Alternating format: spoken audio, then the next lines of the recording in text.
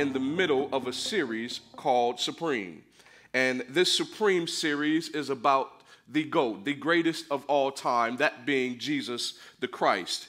And so in this series called Supreme, as we walk through this book of Colossians, and we're in this series, what you find in the book of Colossians is two complementary pieces. And what you find is both belief about Jesus and behavior in response to that belief. So we got to talk about belief and we got to talk about behavior. And so as we're in this text today, you can find yourselves in Colossians chapter 3, verses 1. We're going to go down till about verse 11 if we make it through this morning. Amen. And we're going to try to get through this thing. And so what we're in right now is the second complement, the second supplement of this two-part, this paradox of both belief and behavior. We want to talk about behavior today. We want to talk about the fact that as a believer, it's not good enough for me to have good ideas about God. It's not good enough for me to just think good thoughts about God, but I actually have to put into practice that very theology, that very doctrine, that very understanding about who God is and who Christ is and the fact that he's seated on the throne. All of that stuff sounds good, but what does it do for you in your life? What does it do for you? We want to talk about that today. And I would say Pastor Brian did very well last week in talking to us and laying the foundation for us for this particular week. And the last couple of weeks, he's been talking about how do I find wisdom, the wisdom hidden in Christ. And what that means is how do I take what's up there, out there in the air, and how do I bring it down to earth so that I can get some practical things that I need to live day to day. Amen. And in terms of a sermon series that we had the opportunity to preach, or part of the sermon that I preached about the greatest of all time, what I was reminding people of at that time is that it's just not good enough to believe. It's just not good enough to have orthodoxy, meaning right belief, but we must have a orthopraxy, meaning that our practice must match that doctrine. And so Paul, in this part of Colossians in this chapter 3, what he's talking about is, man, I know I've been giving you some good theology. I've been giving you some good doctrine. I've been telling you about a supreme Savior. I've been telling you about a preeminent one. I've been telling you about the greatest of all time. And now, how is that going to help you to move? So the title of my sermon today is How to Get Mentally Redressed. How to get mentally redressed. And for those that are taking notes, I got 3 points for you. You know I got 3 points in a poem. And my 3 points are gospel mindset. Getting a gospel mindset is the first one. Then you got to throw away your old stuff. And thirdly, you got to get dressed for church. And I'll explain what that means. I got some good stuff coming up for y'all. But let's read the passage. And then let's talk about it just a little bit. So, Colossians chapter 3, verse 1. Go ahead, grab your Bible, your iPad, your iPhone, whatever you got. And Colossians chapter 3, verse 1 says, If then you have been raised with Christ, seek the things that are above, where Christ is, seated at the right hand of God. Set your mind on the things that are above, not on things that are on earth. For you have died, and your life is hidden with Christ in God. When Christ, who is your life, appears, then you also will appear with him in glory. Verse 5, Put to death, therefore, what is earthly in you, sexual immorality, impurity, passion, evil desire, and covetousness, which is idolatry. On account of these things, the wrath of God is coming. In these you too once walked when you were living in them. But now you must put them all away. Anger, wrath, malice, slander, and obscene talk from your mouth. Do not lie to one another, seeing that you have put off the old self with its practices and have put on the new self, which is being renewed in knowledge after the image of its creator. Here, Paul says, up in here, there is not Greek and Jew, circumcised and uncircumcised, barbarian, Scythian, slave and free, but Christ is all and in all. How do we get mentally redressed, y'all? We got to start off with a gospel mindset. We have to start off with a gospel mindset. He starts off in verse 1. He says that if then you have been raised with Christ. In other words, Paul starts off this practical application piece with a big assumption. That big assumption is the truth of the resurrection. Paul is saying that nothing I'm about to tell you in this practical piece, right? I'm about to give you some how-tos, right? I'm about to give you some points. But none of it matters without the power of the resurrection. None of it matters without the power of the resurrection. I can give you all the how-tos on God's green earth, but if you're not empowered by the resurrection of Jesus, you can't get to do the how-to. So Paul says, I'm about to tell you something, but it matters that your position matters before I give you the practical. And Paul, throughout this book, has been laying the foundation of the gospel so that he can get to this point of telling the people how to do what you need to do. Listen, y'all. We're living in some chaotic times.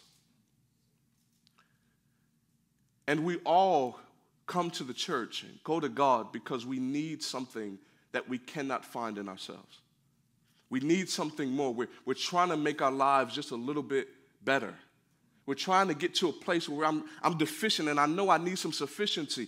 But let me tell you, you cannot find that within yourself. Neither can you find that on the earth. That you have to start off with the position of resurrection.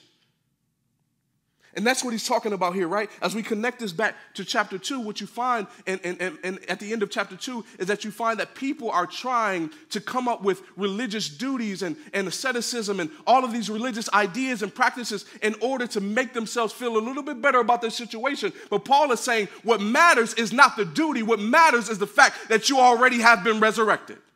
What matters, as Pastor Brian taught us last week, is that Jesus stumped out of the tomb. He stumped out of the tomb with you strapped on his back.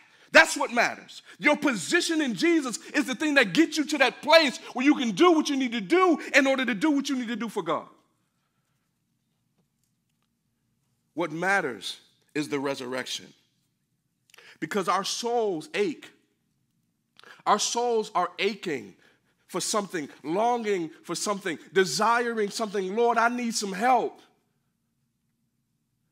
And what Paul says is, first you got to wake up and realize you're awake. First you got to get up and realize you're alive. First you have to open your eyes and recognize that you've been resurrected by Jesus. Because if not, if this is not done in the power of the resurrection, then what you'll try to do is wash yourself off with dirty rags of religion. You'll try to wash and clean yourself and go and clean yourself in dirty water of religious duties. I just got to go to church a little bit more. I just got to stop doing this. I just got to get married. I just got to stop being married. I got to get divorced. Or like all of these earthly solutions to a spiritual problem.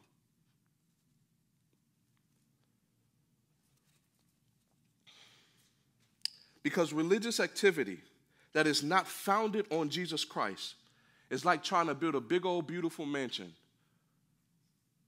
on top of sand.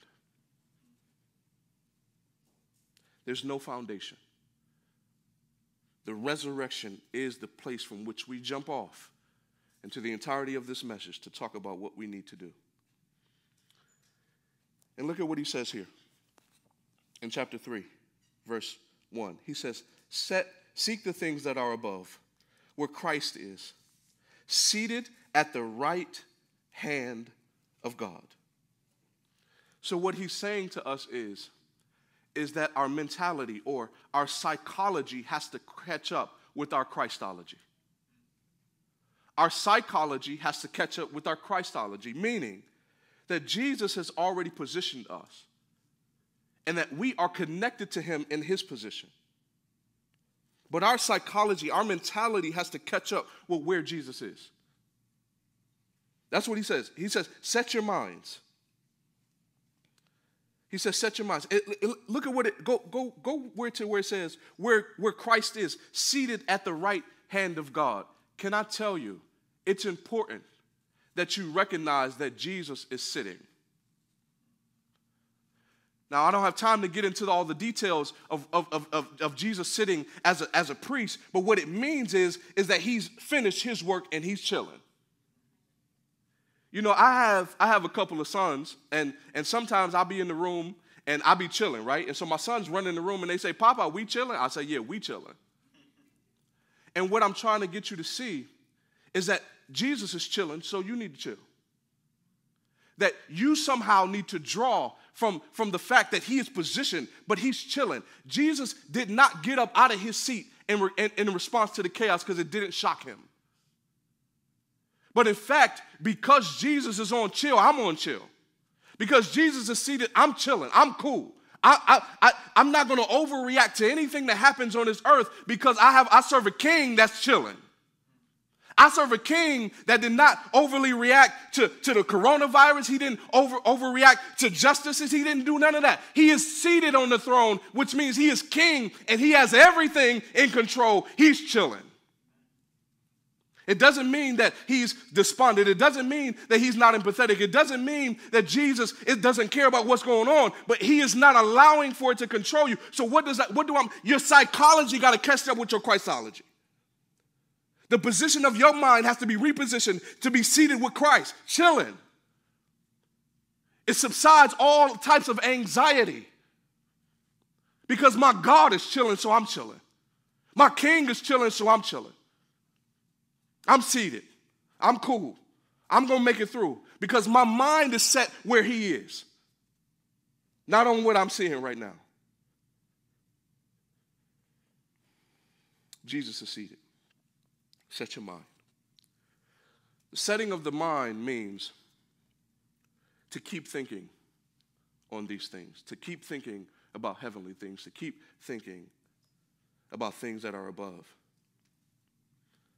And it's something that Proverbs reminds us about, right? Proverbs 4:23, when it tells us that we gotta guard our minds, we gotta guard our hearts, which in the Hebrew means mind. We have to guard our mind with all vigilance, Hebrews 4:23 says. For from it flow the springs of life.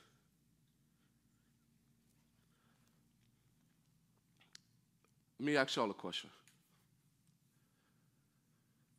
Does your life look like how you want it to look? Are you who you want to be? Are you living up to the fullness of your potential in Christ? And if not, then I have to start with, what are you thinking about on a regular basis? Where's your head at? Because where your mind is, your mind goes before everything else, and then everything else sort of catches up to it. Where your mind is, that's where you'll end up. And Paul is teaching us to set our mind on things that are above. If you set your mind on everything that happened back there, you'll end up in depression. If you set your mind way too far forward in the future trying to figure everything out, you'll end up in anxiety. But if you elevate your mind, you end up in the place where you need to be. Things that are above. What are these things? What are these things that we're supposed to set our mind towards? What are these things? As a husband, it's not simply that I have to provide for my family, that's true. But even more than that, on a natural note, on a natural level, of me having to provide for my family in the earthly realm of everything that we got going on. Got to go to work, got to buy groceries, got to pay bills, got to do this, kids need clothes, all of this. As a husband, I often think, how am I preparing my wife for Jesus? As a father, I often think, how am I preparing my sons to meet Jesus?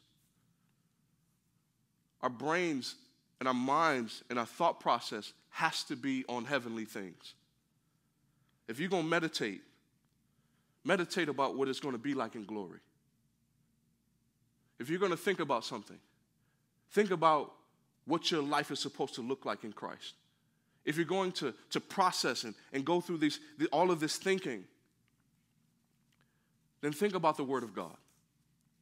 Think about the Word, which is a mirror, which shows you who you are versus who Christ wants you to be. We need a new mentality. And our psychology has to catch up with our Christology. Look at verse 2. He says, set your mind on things that are above, not on things that are on the earth. Don't settle for earthly solutions to a spiritual problem. If you go back into Colossians chapter 2, what you'll find is a lot of things. You'll find that Paul is telling them that Jesus is the one who you're supposed to be focused on. I know you want to feel religious. I know you want to get spiritual and all of that. It's cool, but listen up. You're looking for earthly solutions. What I'm telling you right now is that Jesus is preeminent. Jesus is supreme. And that reality is the reality that will lead you to a more spiritual life. There's no pill. There's no diet.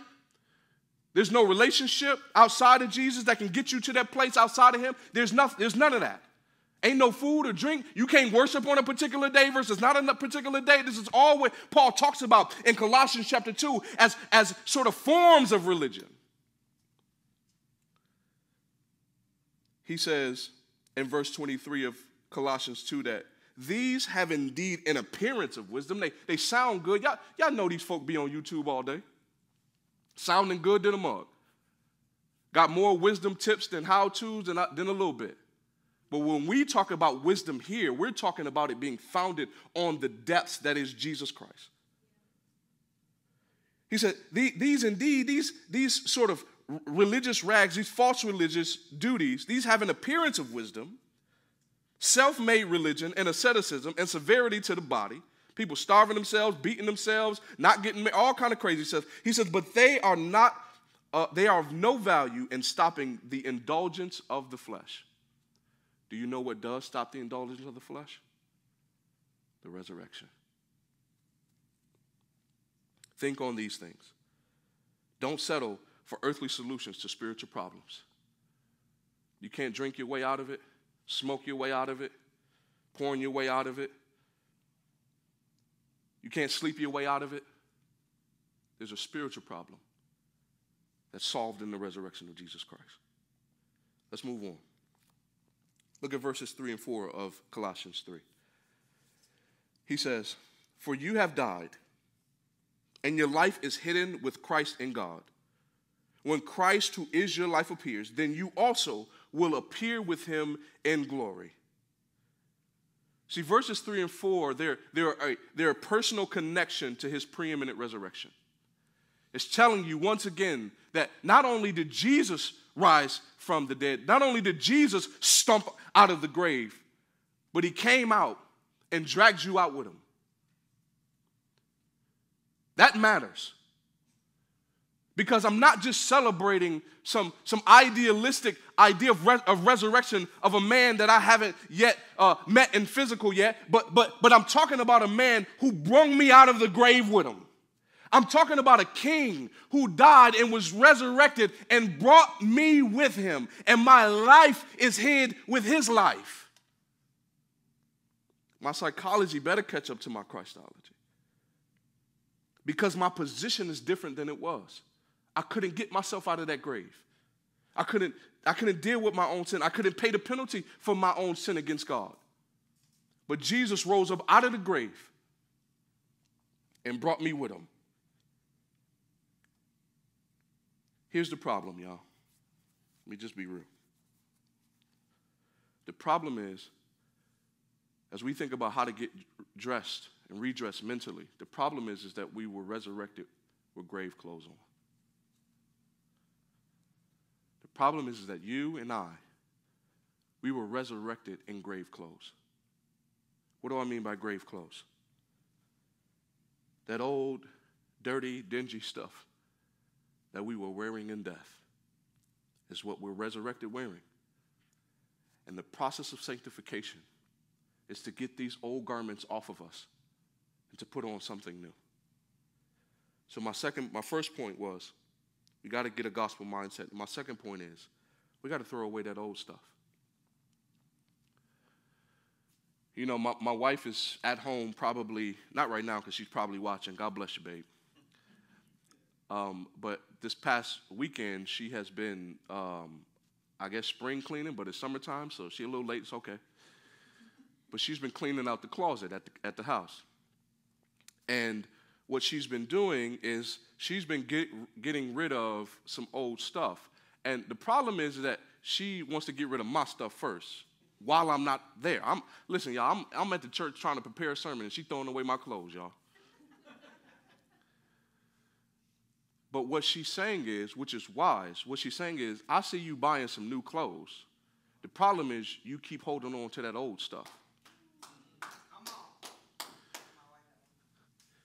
She says, you can't put new clothes on top of old clothes. Because guess what? Them old clothes, my wife she can be a little funny sometimes.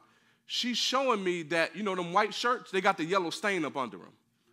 And she's saying, you trying to buy some new stuff and put some new stuff on top of some old stuff. But the problem is that I got to clear this old stuff out in order to get some new stuff in. Is y'all with me?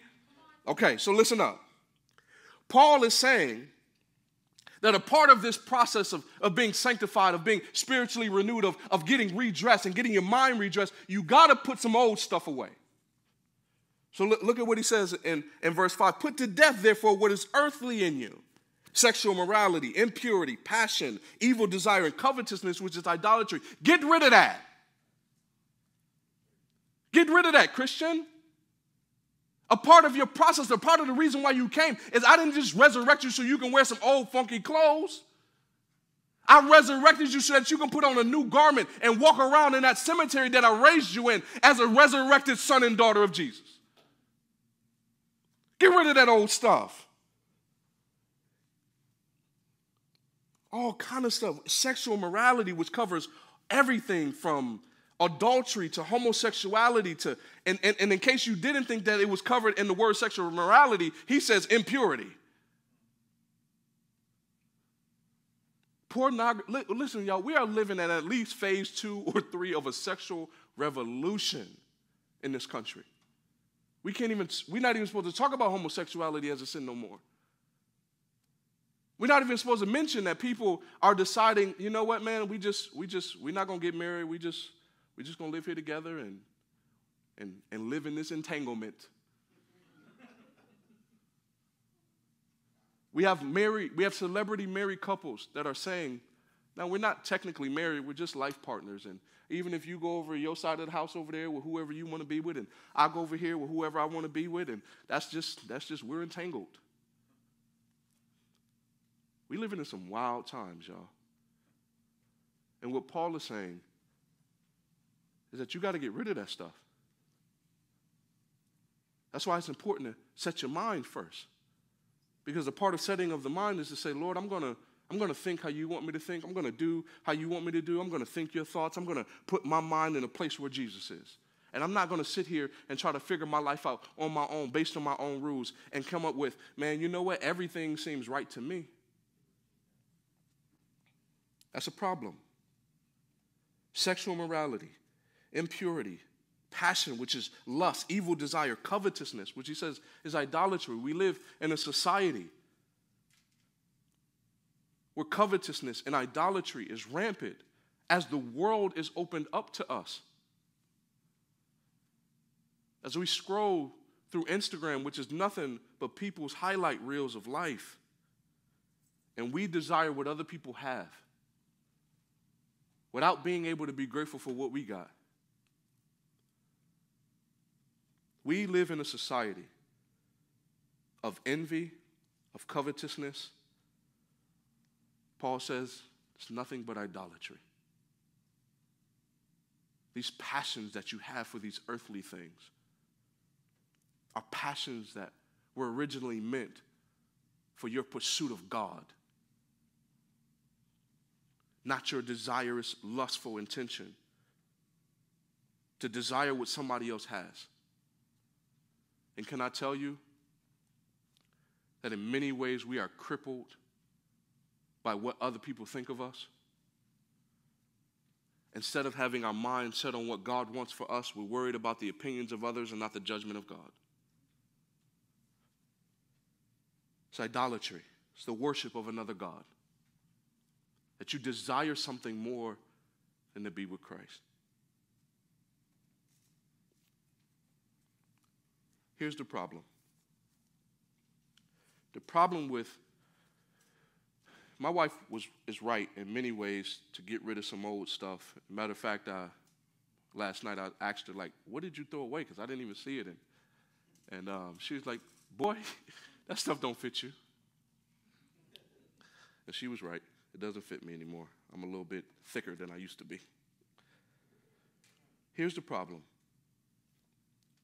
The problem is we get comfortable with those old clothes. The problem is we get comfortable with those old habits. The problem is that we get comfortable with our sin. I had some shorts that I've had since the 8th grade. My wife threw them away because they had holes in places where you didn't want to see stuff. And she was right to do it, but I was comfortable. We get comfortable in our sin, which is the reason why it's hard for us to throw them away. Not only that, but some of us are walking around in generational hand-me-downs. Some of us are walking around in the sins of our fathers and the sins of our mothers. Some of us, our parents handed us these clothes, and we wore them because our daddy wore them, or we wear them because our mama wore them. These were the sins of my parents, and generational hand-me-downs. And can I say this, and I mean this with all my heart? If you're not careful, you will hand these sinful things, this old stuff, down to your children. Throw it away. Throw your sin in the trash. There's no value to it. Don't even give it to Goodwill. There's no value. Nobody wants that. Nobody needs that. Throw your sins in the trash. Sins of covetousness, sins of sexual morality, impurity, sins of evil passions. These are, what are we talking about? We're talking about a mindset. We're not talking about just what you do. We're talking about how you think. We're talking about how we think, not just what we do. And can I say this? You can do this. You can do this. Do I have permission to talk about a pet peeve? Might get me in a little bit of trouble. I am so tired of Quasimodo Christians. I'm sick of it. It's a pet peeve. What do I mean by Quasimodo Christian? Just walking around dumpy. Like you can't do nothing. Just always, I'm broken. Listen, but Christ's supposed to come to fix you. What happened to the fact that Christ gave you everything pertaining unto life and godliness? Walk around with your back straight a little bit. Walk around like a saint. I got sins too, I know. But let's walk around like somebody died for us. Let's walk around like somebody gave us the Holy Ghost, put it inside of us so we can walk around with a little bit more confidence. Let's walk around like we got some faith in somebody. Listen, I might not be nobody. Listen. I might not be nobody. I'm just a nappy-headed little boy from Buffalo, but I know somebody who is somebody. And he died on my behalf. Let's walk around like we got a little bit of something going on. Walk around sad and depressed all the time. Listen, if you struggle with depression, this is not, I am not criticizing. What I'm telling you is I am encouraging you to say that Christ has resurrected you. Stop walking around defeated like victims. We victors, not because we do anything, but because we get associated with the King. Let's walk around like somebody died on our behalf. Let's walk around like we have a Father who planned our good fortune from eternity past. Let's walk around like the Spirit came to live in us. Let's walk around like we got the greatest book ever known to mankind. Let's walk around like we got a high priest who intercedes for our behalf. Let's walk around like we somebody. Listen, what I'm telling you right now, you say, that's a little cocky. I'm talking about confidence by association. I'm talking about boasting in Christ. You see, when I preach greatest of all time, One of the things that I wish I would have mentioned was that the team members of Michael Jordan walked out on the court with confidence, whether they could play the game or not, because they knew whose team they were on. And what I'm telling you, Christian, is to develop a confidence by association. There's nothing good in me. I'm just a little nappy-head boy from literally what they call the low. But I know somebody who is somebody. And he is my God. He is my king. I get to walk with him. I get to talk to him. I get to serve him. I get to love him. I get to confidence by association. You're not defeated. You're not defeated. You say, E, man, that sounds a little crazy. I ain't never quite heard nothing like that. Well, let me prove it to you. If you ran to Romans 6:15, it says this. He said, what then? Are we to sin because we are not under the law but under grace? By no means. He says, do you not know that if you present yourselves to anyone as obedient slaves, you are slaves of the one whom you obey, either of sin, which leads to death, or of disobedience, which leads to righteousness. But thanks be to God that you who were once slaves of sin and have become obedient from the heart to the standard of teaching to which you were commanded, and having been set free from sin, have become slaves of righteousness. I am speaking in human terms because of your natural limitations. For just as you once presented your members as slaves to impurity and to lawlessness, leading to more lawlessness, so now, believer, now that you done woke up, now that you done been resurrected, now present your members as slaves to righteousness, leading to sanctification. For when you were slaves of sin, you were free in regards to righteousness. But what fruit were you getting at that time from the things in which you are now ashamed? For the end of that stuff is death. But now that you have been set free from sin and have become slaves of God, the fruit you get leads to sanctification and its end, eternal life. Set free. 2 Peter 1, 2, and 3 says, may the grace and peace be multiplied to you in the knowledge of God and of Jesus our Lord. His divine power has granted us all things that pertain to life and godliness through the knowledge of him who called us to his own glory and excellence.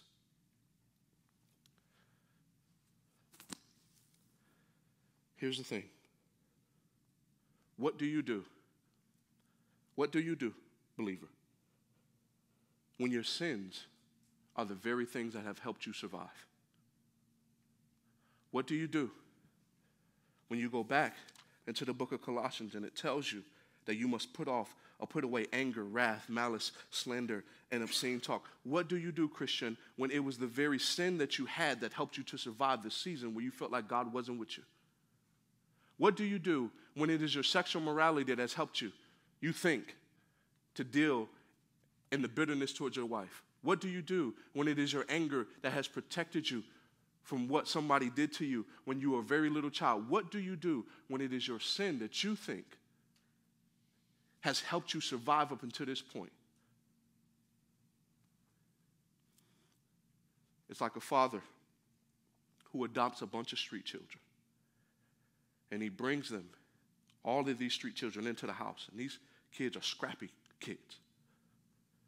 And that father brings these children into this house. And that child has a backpack full of guns, knives, whatever weapons they could find in their backpack. And these guns, these knives, these tools, these rugged clothes that these children have on, that father says, you're in my house now. You're in my house now. Take that off. But he goes to grab the backpack and the child says, no, this is my protection. My anger, my sexual morality, I know you call it sin, but it's kept me, it's helped me up until this point. And the father says, nah, you don't need that here. Take it off. I know you think it's helped you survive out there in the streets, but that doesn't go here. You need new clothes. No, I've slept in these clothes. I've been in these clothes for years. I've been on the streets with these clothes. I've been homeless with these clothes. You don't know what my father did to me. My earthly father, you don't know what my mother did to me. I've survived in this space because of my sins. And Jesus looks at us and says, no, take all of that off. And the only reason why we hand Jesus our sin and our debt and our payments for that debt is because we trust him. We trust him that he's going to care for us while we're in this house called the church. That's why it's important to point out that your outfit is not just for you. That as you think about getting redressed, it's not just for you. But look at what it says here. He says, do not lie to one another, seeing that you have put off the old self with its practices, and have put on the new self, which is being renewed in the knowledge after the image of its creator. The last point that I want to make is that everybody in this house has now to put on a kingdom jersey. It's not that there aren't any Greeks and Jews in this house. It's not that there aren't any Caribbeans and blacks and whites and Latinos in this house. It's that those things don't become your distinctions by which you make a difference one between the other. When I was growing up back in the day, and if you grew up in a house that was what we call somewhat of a blended family, or you and your sister had a different dad, back in the day, they would tell us, we don't talk about daddies here because y'all all came out the same place, if you know what I mean. And as believers, I'm begging us that in this season, as everything gets politicized, stop identifying with your political party. Tell me, you can say, I vote as this or I vote as that, but don't tell me that. Don't tell me you are something that is not contingent upon your identity in Christ. Whether that's racially, ethnically, nationally, politically. Paul says up in here, Christ is all and in all. And that when you see the difference, it's to add to the magnificence and the glory of Jesus, not to make a difference between your brother or your sister. Let's pray. Father, we need to get mentally redressed. We need you to redress our minds. We need you to redress our spirit. We need you to redress us. Because we come into this house, Lord, as broken children, trying to survive the streets, trying to survive our life. And often we have used sins as our comfort. And we are asking that you, through the power of the resurrection of Jesus Christ, the gospel, the fact that Christ died on my behalf and was resurrected for me, may that change my mind. Lord, I need a renewed mind. I need my psychology to catch up to your Christology.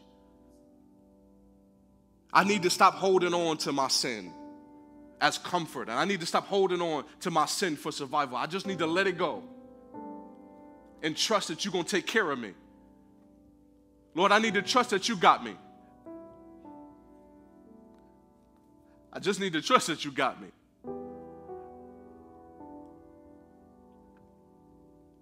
But we give it all to you. In Christ's name. Amen. Thank you so much, Pastor E, for that amazing reminder. Jesus is the greatest of all time. If you've been blessed by this message, we want you to take a moment to partner with us in giving. We truly could not do this without each of you and your support. Please visit our website at 954church.com/give. Also, don't forget to like, share, and subscribe. Adam, take it away. Church, in response to the reading of God's word, let's give thanks to him this morning. Praise God from whom all blessings flow. Praise him, all creatures here below. Praise him above, ye heavenly host. Praise Father, Son, and Holy Ghost. Amen. Church, we receive this blessing. May the grace of our Lord Jesus Christ, the love of God the Father, and the fellowship of the Holy Spirit be with you. God bless you, Riverside Church. We'll see you next week.